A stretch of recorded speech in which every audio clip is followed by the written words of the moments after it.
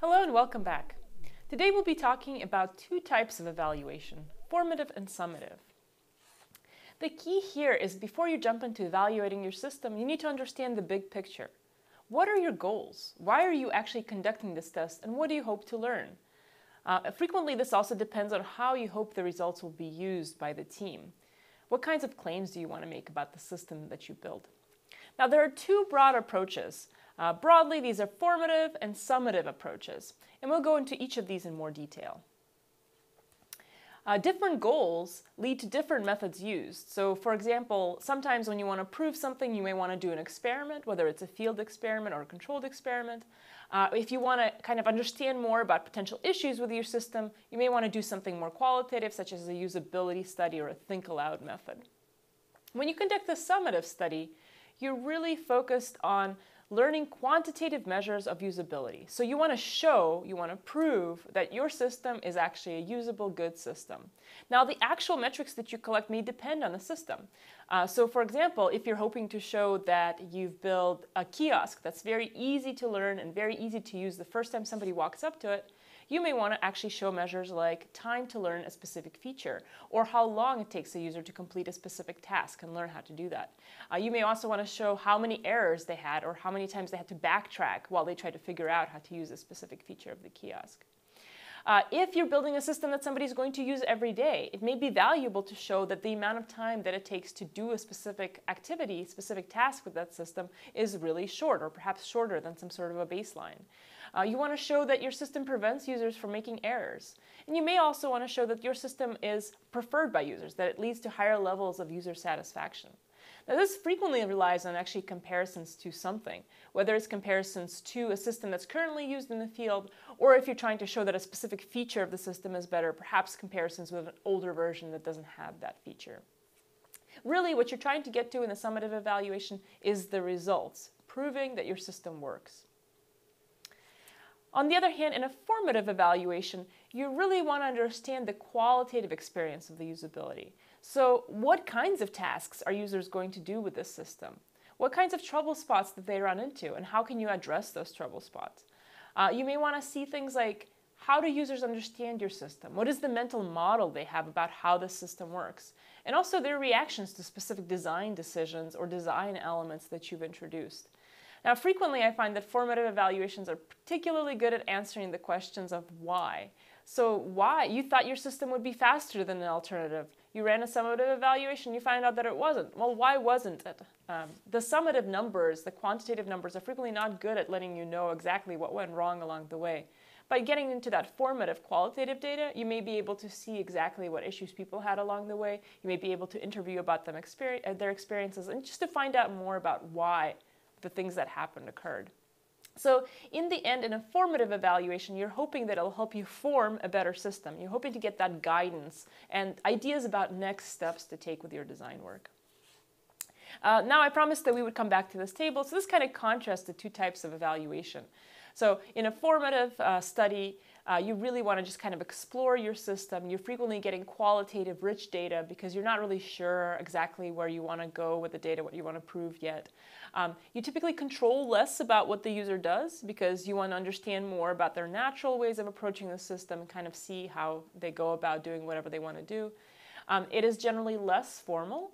You typically do this kind of in the design or the prototyping phase, because frequently from a formative evaluation you find out ways that you still want to change your system. So you might not want to do that, as you're about to ship a product if you don't have an opportunity to actually make the changes you hope to make. Formative evaluations are typically cheaper because you need a smaller number of users. You're not trying to go for things like statistical significance. You're just trying to get ideas for future changes.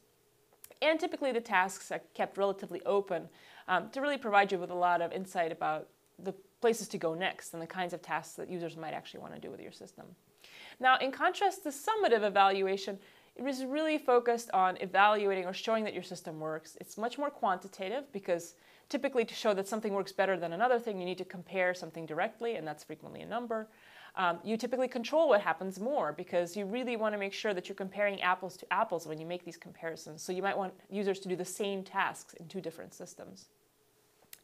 Because of these studies are also generally more formal because you're trying to get that higher level of control and make sure that everybody's doing the same thing in each version of the study. You're doing this in the testing phase, so your system may be close to complete, and you're really just trying to prove that it is in fact worth all the time and effort, and that somebody maybe should switch to the system that you've built. And of course, it usually costs more money because you're recruiting more participants, and you're asking them to do something a lot more comprehensive. So frequently, you do end up having to compensate the participants that come into the lab.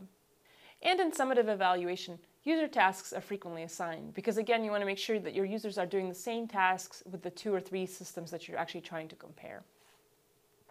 Now, these are not categories that are carved in stone. So for some summative evaluations, you may be collecting some qualitative data. And it's also possible that in a formative evaluation, you may want to gather some quantitative data, for example. It's also maybe possible that your system is so expensive and difficult to set up or requires so many users to try it out, or that your users need to be so expert to give you feedback about the system that it still costs a lot of money to even do a formative evaluation. But generally, comparing the 2 categories, this is what you're going to get. Now, I actually really like to think about these as kind of best of both worlds. So yes, you want to do a lot of formative evaluations early on in the process, but sometimes it's useful to get a little bit of quantitative data to have a better understanding if you're on the right track and if your final summative evaluation is actually going to succeed. And conversely, when I run a summative evaluation, I also find it useful to gather some qualitative, formative data because frequently things don't work out the way you expected. And you may have expected a certain result, on, let's say, on the amount of time it takes to do a task, and you see an unexpected amount. If you collect qualitative data, you can go back to that and really understand why. And that formative evaluation really provides you with the direction for where to go next. And even if you're about to ship the system, at some point there's going to be a version 2.0 of it. And so that formative evaluation really gives you good guidance about where to go next with it. So I'd say you're perfectly welcome to combine elements of both of these at times. I think lots of evaluations combine elements of both.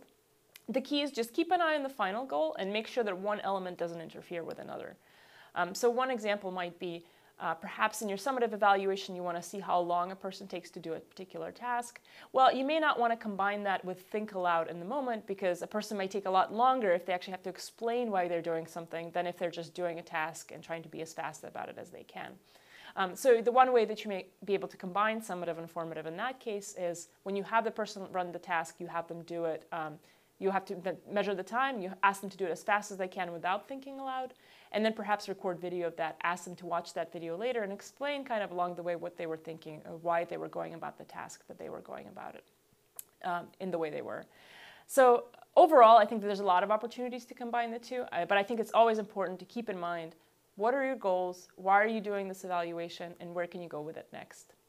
So thank you for joining me for this video, and I hope to see you in the next one.